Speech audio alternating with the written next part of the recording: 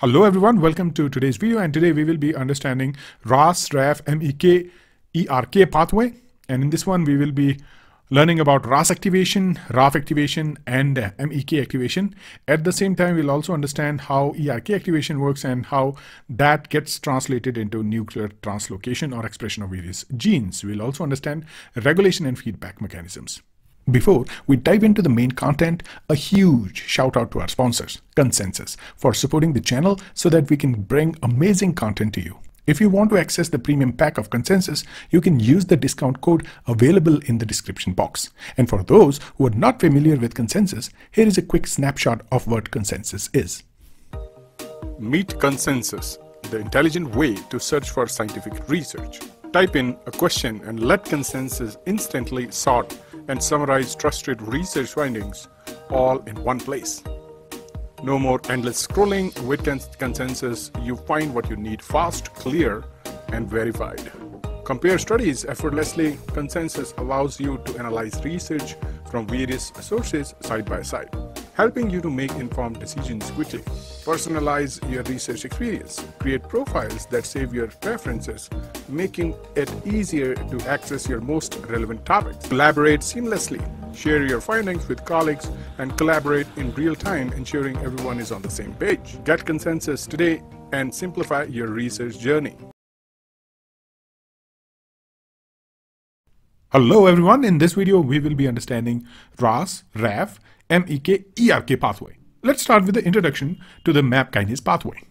The RAS, RAF, MEK, ERK signaling pathway, this is the full name. In short, it's also known as MAP kinase pathway, is one of the most fundamental cascade in cellular biology, playing a central role in transducing signals from cell surface to the nucleus. Means this pathway is involved in sending signals from the extracellular environment to the nucleus. This pathway organizes processes such as cell proliferation, differentiation, survival, as well as stress responses. Its dysregulation is commonly linked to cancer and other diseases, making it a crucial or critical target for therapeutic interventions. So in general, this pathway is really important. It's one of the central pathway which cell uses for various processes like cell proliferation, differentiation, survival mechanisms, and if there is any dysregulation in this particular pathway, that may lead to various diseases including cancer. Okay, now let's talk about RAS activation, which is the first step in this particular pathway. RAS, a small GTPase, acts as an upstream switch for the MAP kinase pathway. RAS molecule, this is a GTPase molecule that is the switch for the activation of this particular pathway. When receptor tyrosine kinases, which are also known as RTKs, they are activated by ligands such as growth factors, hormones, and cytokines. What this means is you have receptors that are present on the cell surface. They are known as receptor tyrosine kinases. In short, they are known as RTKs. They are activated by various ligand molecules. Here we have just mentioned that ligands can be growth factors, hormones, as well as cytokines. When the ligand is going to bind to these RTKs, it will undergo autophosphorylation. And because of that, it will create docking sites for adapter proteins. And what are those adapter proteins? They are GRB2 and SOS. Now, specifically, SOS facilitates the exchange of GDP for GDP on RAS, converting it into its active state. Now, the RAS is activated. Now, the activated RAS then interacts with RAF and also recruit RAF to the plasma membrane, initiating the next step in the signaling cascade. So what will happen? You have activated RAS. RAS is going to further interact with RAF, and RAF will be recruited to the plasma membrane, and this will cause the downstream signaling pathway. And what are those different steps? We'll discuss in the next section. Now let's talk about RAF activation. RAF, it's a serine threonine kinase that becomes activated upon binding to the RAS GDP. So RAS GDP that we have discussed in the previous section also, it's going to activate the RAF protein. And you have multiple RAF isoforms. You have A-RAF, B-RAF, and C-RAF. There are 3 different RAF proteins that are important in this signaling pathway. Particularly B-RAF is significant, highly significant due to its frequent mutations in cancers such as melanoma and other cancers. So in these cancers and other cancers also, it has been found that this particular protein BRAF is mutated, and those mutations, they are contributing towards these cancers. So activated RAF phosphorylates further MEK, triggering its activation. So activated RAF will further activate the MEK protein, and that will further amplifies the signal and also primes the pathway for further progression. So you can understand how the process is happening. You have RAF activation that will happen because of the RAS GDP. And in particular, you have 3 different isoforms, and BRAF is very, very important in case of cancers, and that activated RAF phosphorylates the MEK, triggering its activation, and that will further amplify the signal. Now let's talk about activation of MEK. Okay, the next step is MEK activation. MEK1 and MEK2 are dual specificity kinases that phosphorylates ERK, specifically on threonine and tyrosine residues. So now what will happen? You have MEK1 and MEK2. They are dual specificity kinases that they are able to phosphorylate ERK proteins, specifically on threonine and tyrosine residues. MEK activation represents a critical amplification point. So this particular point is really, really important. This is a critical point. This will ensure the precise and robust transmission of the signal. So you can consider it as it's a very important checkpoint. Once activated, MEK phosphorylates ERK, that is what we understood, and moving the pathway forward to its downstream effects. So you can understand what is happening. Now you have MEK activation, and MEK will cause the activation of ERK, and this particular step is highly, highly important. MEK activation and MEK activation is really important, critical in further progression of this particular pathway. And now, because MEK is activated, it also phosphorylates ERK, and that will activate the downstream effect.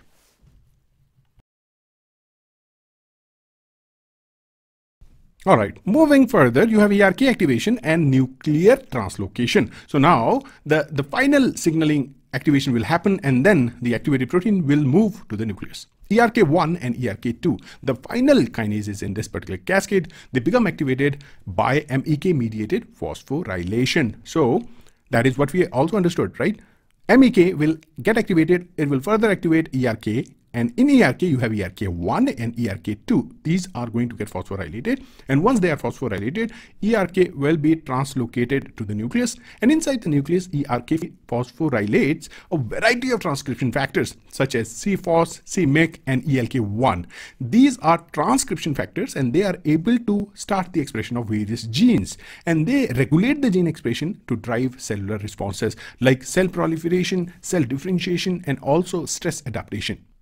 It is very, very important to note that ERK can also exert its effect in the cytoplasm by phosphorylating cytoplasmic targets. So what it means that it can translocate to the nucleus and activate the transcription factors over there that will cause the expression of genes that are responsible for various cellular signaling pathway, but it can also phosphorylate or activate the proteins that are present in the cytoplasm, and that can further exert the effect on various proteins. And there are so many proteins in the cell, and a lot of signaling pathways are there, and still we are not aware of their connection fully, and we are not aware how they work, specifically considering the diseases, specifically considering the situation where cell is undergoing stress.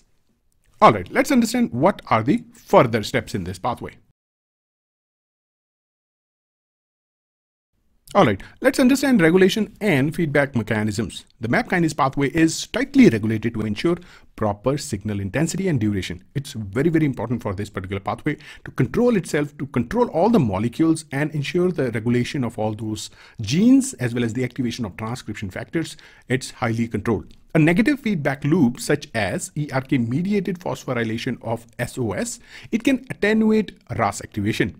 So there is a negative feedback mechanism that can attenuate the RAS activation. Scaffold proteins like KSR, it also help organize pathways or components of the pathways to enhance signaling specificity and efficiency. Dual-specificity phosphatases, also known as DUSPs, they dephosphorylate ERK, and that can serve as another layer of control to terminate the signal. So this is how it can basically suppress the signal and control the signal, and nothing is going out of control. So there are mechanisms that can control this entire pathway.